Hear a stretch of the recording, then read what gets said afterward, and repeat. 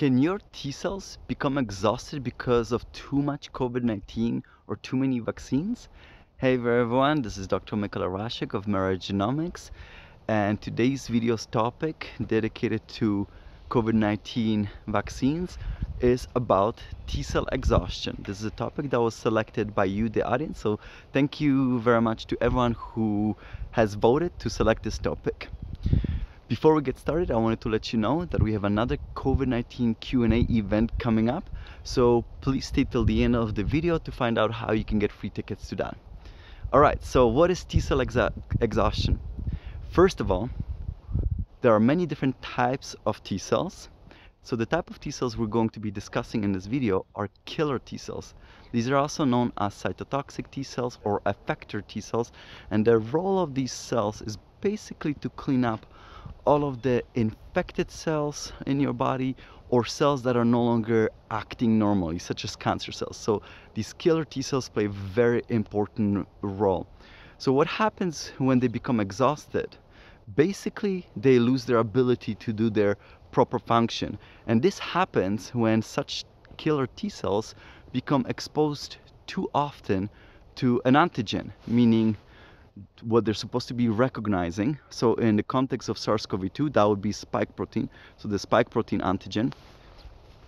And when killer T cells become exhausted, what happens there, their molecular profile inside those cells changes, and what ends up happening, they start producing specific molecules.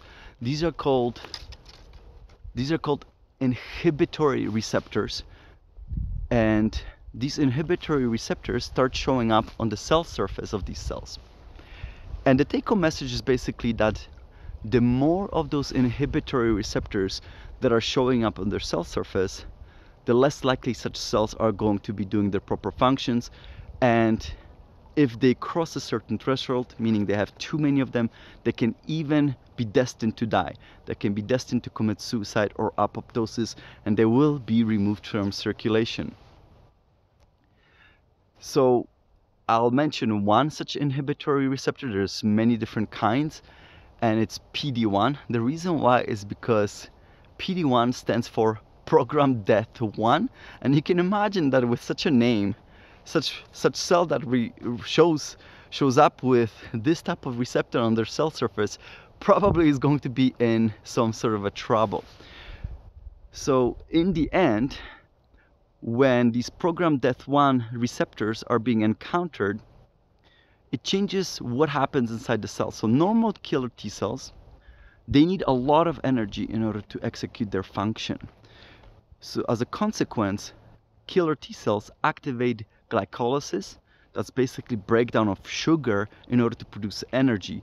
And if you have too many of those Program Death 1 receptors or inhibitory receptors on a cell surface, that glycolysis gets shut down.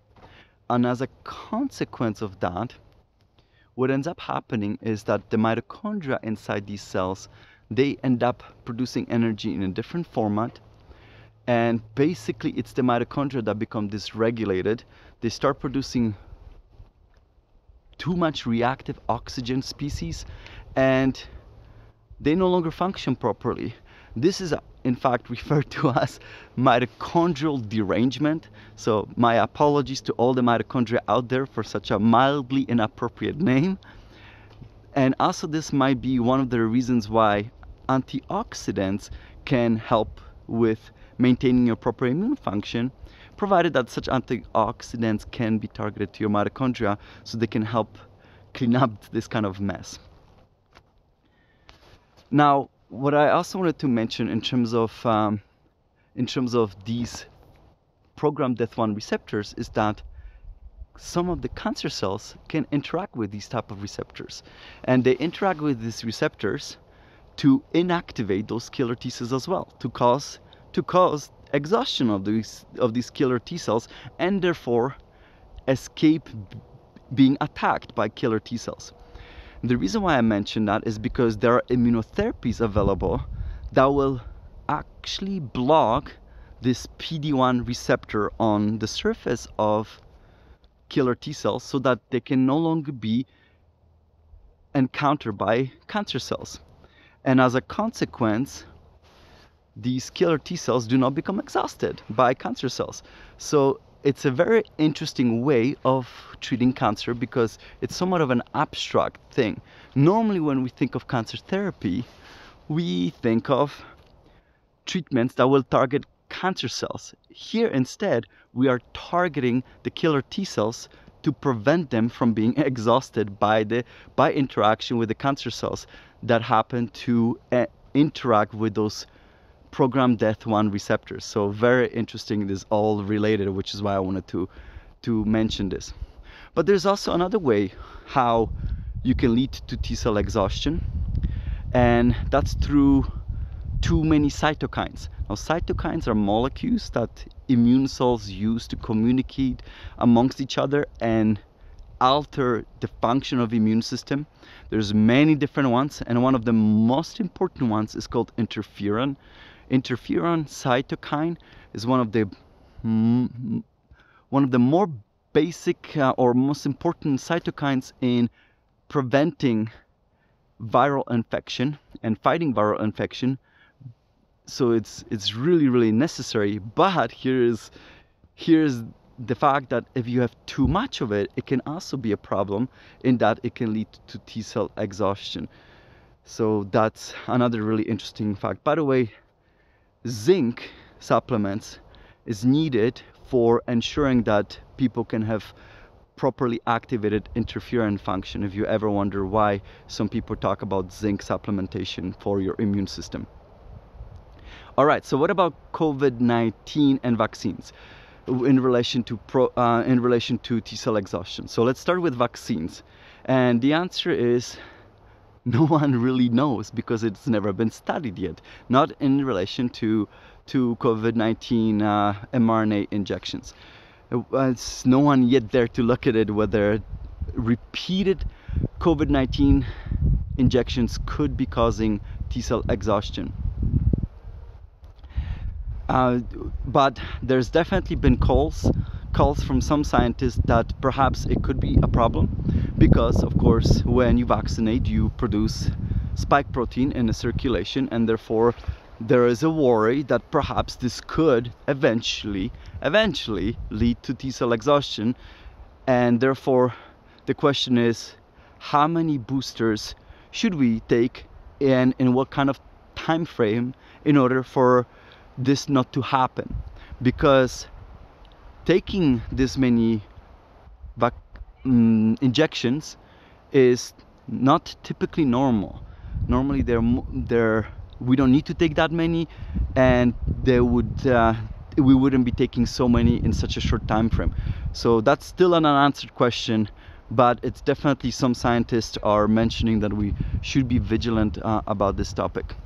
Now, when it comes to COVID-19, hi. It's gonna be hard to get by. I know. When it comes to COVID-19, I think we don't fully yet know the answer to that question. The jury's still out on that, because there seems to be conflicting results on this topic. So definitely there's been multiple publications, scientific publications, showing that COVID-19 patients who had severe COVID-19 do exhibit hallmarks of T cell exhaustion, especially those who end up in ICU. But the reason why I say there are conflicting results, because I've also read another study that did really interesting experiment that I wanted to share with you. And that was what these authors did. They took about 40 patients, and what they did is they look how genes are being used inside the T cells in thousands upon thousands of different cells. This technology of sequencing your genetic material is so powerful and so frequently used that these days you can investigate individual cells. So they looked at something like 80,000 different T cells, and they looked at the profiles to start analyzing what these cells look like and what did they do. And they looked at based on their profile, they saw which T cells showed hallmarks of T cell exhaustion. And what these authors proclaimed is that it looked like it was the patients with a milder version of COVID-19 that were more likely to exhibit T-cell exhaustion as compared to the patients with severe COVID-19. And they postulated that it might be because those who had severe COVID-19 needed more robust T-cell reaction in order to just survive that severe COVID-19. So I would say the jury is still out there as to what really happens in terms of T-cell exhaustion. This is still a fairly new topic. We're still learning how it works. It's only been discovered, the whole concept has only been discovered mere 20 years ago or so. So there's still much to be learned about what really happens in the process of T-cell exhaustion.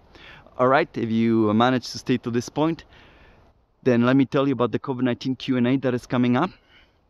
First 10 people who will subscribe to our newsletter, we will send you free tickets. The link to the subscription is in the description below, so check it out. Those are a lot of fun. Basically, these are Q&A where the audience can participate and ask questions. All levels are welcome, so it doesn't matter what kind of knowledge you have.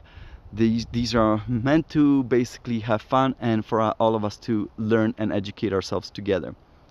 Now, if you like this information, please give us a like, leave a comment, subscribe to the channel, share the video. This is how we grow, and we are looking forward to seeing you in the next installment of these video series. Bye everyone.